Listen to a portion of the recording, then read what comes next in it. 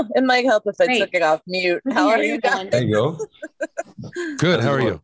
I'm good. Thank you so much for taking a few minutes out to speak with all of us. I thoroughly enjoyed the episodes that I've seen so far. So, what has the comedy and the banter back and forth between everyone is fantastic. So, I mean, what has it been like? Is there any standout moments while filming for you guys? I'll start this one, guys. Terry Ryan played Ted Hitchcock.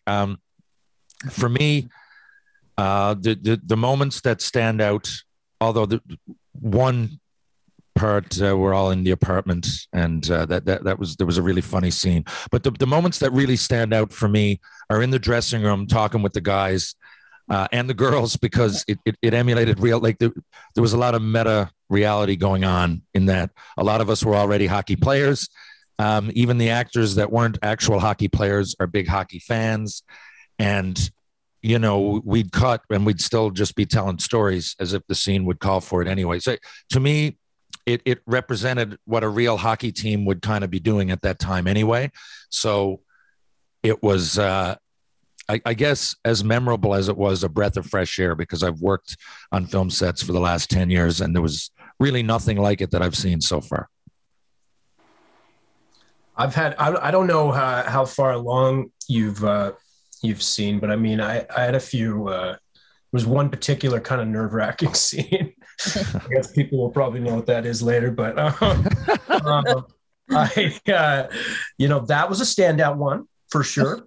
But Jared just writes, I mean, I thanked him numerous times, because I was like, man, just as an actor, I mean, auditioning for the show and everything else, you're kind of only as good as your material, right? And I mean, he just blessed us with just this amazing scenes and stuff to go back and forth with him. I've been friends with Jared prior to this. And so for him, the way he was writing Michael's, and to be able to come to work and like do that with a friend that you've known for a while and respect immensely. It was you just felt blessed coming to work like that. Honestly, it just has such a rhythm and a sense of comedy that it was so refreshing to be able to have material like that and come in and do Dolo, do you want? He's going to go on for 15 minutes unless we cut him off. Do you want to be reminded of what the question was? Anything memorable on set? Did anything memorable happen? Holy cow! Before we go right back, tell us about your new kid. Anyway.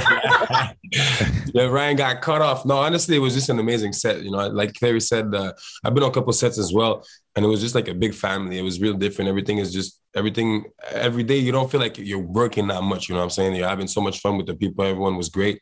But maybe the last scene, I don't know how far you've seen, but episode 6, we got a pretty funny scene with the boys in the apartment. That's all I'm gonna say for now. It was a good night. I forgot when that was. Okay.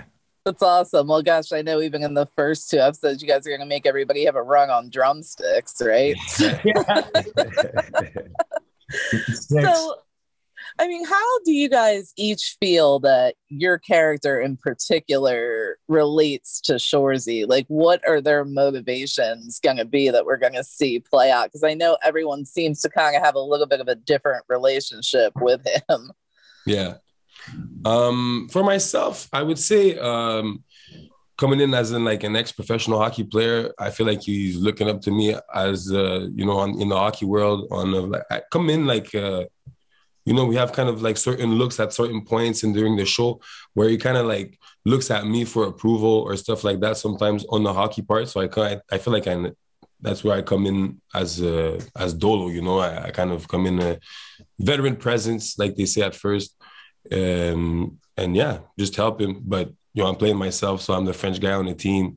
I'm the funny guy. I'm there just to push the guys. Also, I speak in the room sometimes very specific points.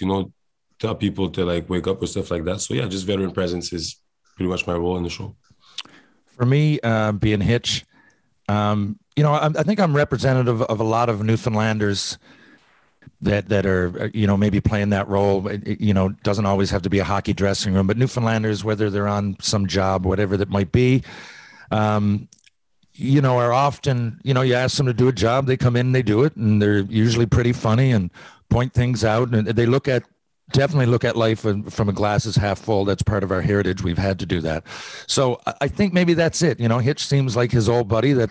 He was a first round pick, so he must be a decent player, and seems to say the wrong thing maybe at the right time in a funny way. So I think he's leaned on a little bit of humor, but in the end he's to be respected because he's been there. But it's more to put a smile on people's faces. That's the way I take it, and that's the way his relationship with Shoresy is pretty much a microcosm of that.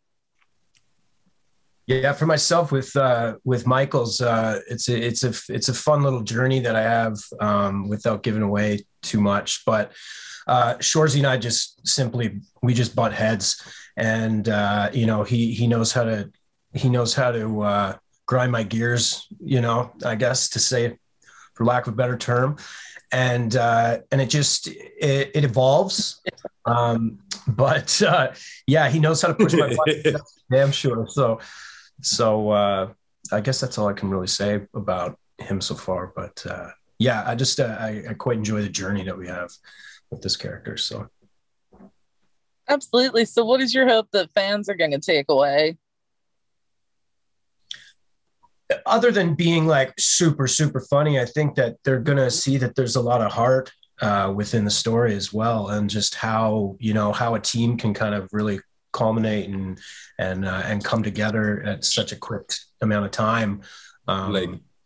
If I can add, no matter what sports you played, of course, hockey players and hockey people are going to relate more. But I mean, if you played team sports of any kind, you're going to relate and feel touched to the story because it's a team that's trying to win and is trying to do better. You know what I'm saying? So, yeah, it touches it pretty much. I totally agree with what they're saying. It gave me goosebumps, and I was in the show. Towards the end, we've seen all 6 episodes, of course. I found myself really, really into the emotional side of it. And I didn't really see that coming when we were filming. But I think more than anything, my buddies who are Letterkenny fans, which is a lot of them, they've seen a couple episodes now here in Canada, and they're surprised that it doesn't quite lean on, like, it's very similar. If you like Letterkenny, I think if you like one, you'll like the other, but it doesn't lean on Letterkenny as much as you might think. It's on its own, right? There are similarities and definitely Easter eggs, whatever you want to call it, but they were surprised anyway because they found it really funny, which I'm glad. But, I think they were expecting, that we'd all go back to Letterkenny in season 2 or in episode 2 and party. It's got its own heart to it, its own flavor. Great. Well, thank you guys so much. I appreciate your time. Thank you, Kristen. Thank you for having us.